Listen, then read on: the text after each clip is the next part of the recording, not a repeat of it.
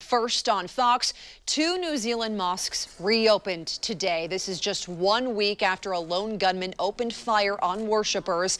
Police stood by as hundreds of people came to pray and pay their respects. Among them, some of the dozens of people who were wounded that day and the families of those who died. Thousands also marched the streets of Christchurch in solidarity. And since this attack, New Zealand has been on high alert and has already changed its gun laws. Now back here at home, Portlanders honored and mourned the lives lost in that shooting with a vigil in Pioneer Courthouse Square. Our Fox 12 Sarah Hurwitz was there tonight. She joins us now live in downtown Portland with a look at that gathering. Sarah?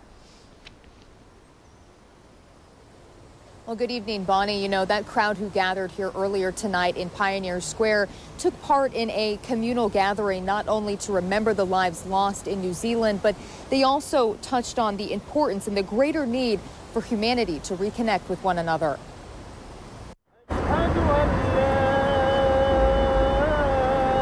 It started with Muslim prayer and a look at each one of the victims. 30 years old. Each name of the 50 killed in mosque shootings in New Zealand read aloud in a somber circle. Suhail Shahid, age 36. I want people to be connected to each other. I want them to know each other. I want them to know the people whose lives have been lost. We, the people of the earth,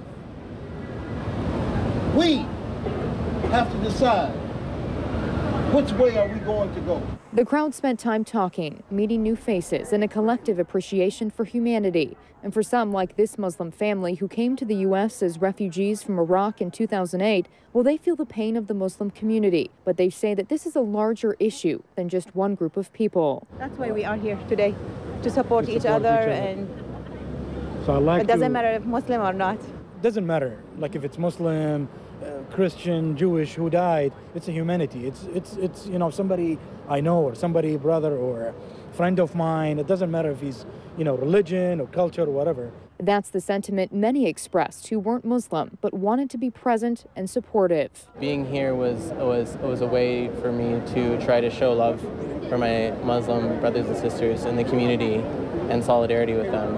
I have a couple of friends in the Muslim community, people I work with and love very much. I've been to weddings, and they're people I care very deeply for, and I feel like they have the right to live in peace. We have the right to live in peace. We're all a community.